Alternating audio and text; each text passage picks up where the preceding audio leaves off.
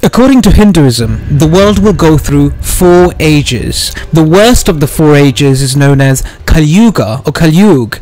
Many believe it's today's present age, although many also believe that we're not actually in Kalyuga at all.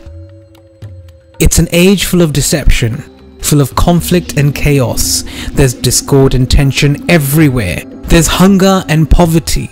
Religion is used for business and wars, and the worst of the people are leading mankind. Kalyug is also associated with the demon Kali, not to be confused with the Hindu female deity Kalima.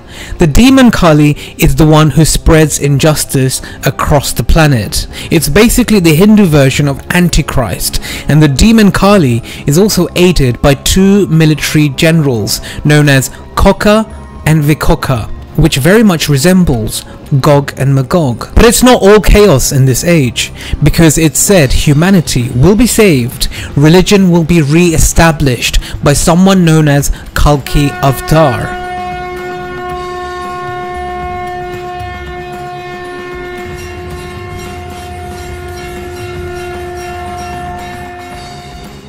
According to Hinduism, Kalki's arrival on Earth will mark the end of the current epoch, the Kali Yuga, the 4th and final stage in human history. Kalki Avtar is said to finish off the sinners and protect the pure-minded people and establish world peace. So who is this mysterious figure? Well, there's been a number of interpretations surrounding this figure, not just within Hinduism, but also in other religions as well. And there's been a number of people who've also claimed to be Kalki himself. Many people of the Ahmadiyya, or known as the Qadiani religion, believe their founder, Mirza Ghulam Ahmad, was the Kalki Avtar himself. Members of the Baha'i faith have interpreted the prophecies of end times as references to the arrival of their founder, Baha'u'llah.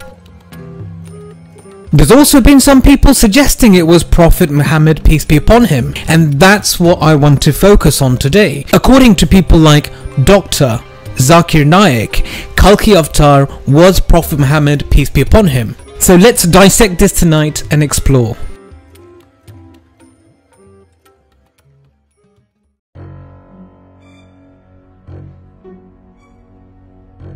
I'll just mention in brief the few points which is prophesied in the scripture. Point number 1, his father's name will be Vishnu Yas. Vishnu means God, Yas means the servant. It means the servant of God. If you translate into Arabic, it means Abdullah, which was the name of the father of Prophet Muhammad sallallahu alaihi wasallam. Here, Dr. Zakir Naik is talking about the father of Kalki Avtar, the end-time savior in Hinduism, saying that the father of the Kalki will have the same name as the name of Prophet Muhammad, peace be upon him's father, Abdullah. But that's quite far-fetched, because Vishnu Yasha does not mean servant of God. Sure, Vishnu is a god, but Vishnu Yasha means one whose fame is spread far and wide. And I'm surprised the doctor has translated this as servant of God, Abdullah. If it was servant of God, then it would have been Vishnu Das or Dev Das, the servant of God. Then I would have agreed with him, as Das means servant. Vishnu Yash does not. The mother's name will be Sumati. Sumati in Sanskrit means serenity, calm, peace. In Arabic it means Amina, which was the name of the mother of Prophet Muhammad sallallahu alaihi wasallam. Here, the doctor is saying Kalki Avtar's mother, Sumati, will have the same name as the Prophet Muhammad, peace be upon him's mother, Amina. Kalki Avtar's mother's name, Sumati, does not mean peace, it means good intellect, derived from Sanskrit, Su meaning good, and Mati meaning mind or thought. So good mind, good thought. The prophecy further says he will guide the ignorant people to the straight path. And we know Muhammad sallallahu alaihi wasallam guided the Arabs. Those days were called as Ayyamul Jahiliyyah, the days of ignorance. And Muhammad sallallahu alaihi wasallam, with the help of Allah subhanahu wa ta'ala, with the help of the Quran, he guided the Arabs from darkness to light.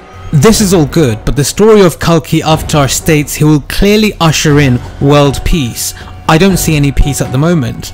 The Kalki Avtar will fight the demon Kali and the two military generals Kokka and Vikoka. And the Prophet Muhammad, peace be upon him, did not fight Gog and Magog, nor Kokka and Vikoka, although he did prophesize about their coming in the end times. So how can Dr. Zakir Naik even say with full conviction that Prophet Muhammad, peace be upon him, was Kalki Avtar? It does not make any sense.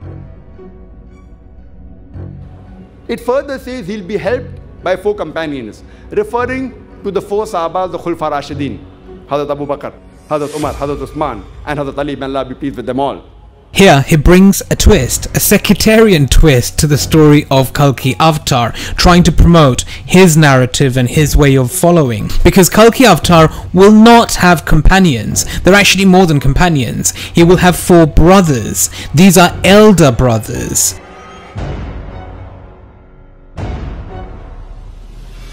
You see, what Dr. Zakir Naik is doing is very deceptive. It's religious gymnastics in order to accommodate his own narrative, and it's quite sad that people are clapping away and have no idea what they're clapping about. I bet most of them haven't even bothered to verify this information after the lecture, but I won't be surprised, because in this modern day and age, a lot of people just read the Quran, yet they don't understand it, or a lot of the times they don't even read the Quran, they just rely on people with big beards to translate for them, and that's where everything goes wrong. Thank you for listening. I hope you read the Quran, question some of these people out there who are not doing our faith any favours at all whatsoever and lying blatantly. It's time to call these things out. Assalamu alaikum, shalom aleichem, adios, sayonara, and thank you for listening to the Independent Islamic Republic of Foreign Policy Hawk.